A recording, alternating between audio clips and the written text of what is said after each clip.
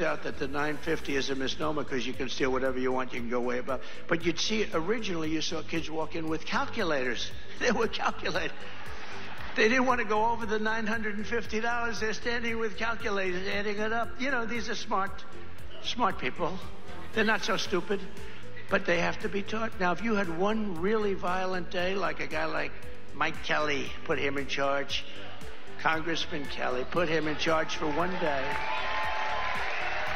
Mike, would you say, he's right here, he's a great congressman. Would you say, Mike, that if you were in charge, you would say, oh, please, don't touch them, let them rob your store. All these stores go out of business, right? They don't pay rent, the city doesn't have money. It's a chain of events that's so bad. One rough hour, and I mean real rough, the word will get out, and it will end immediately. End immediately. You know, it'll end immediately.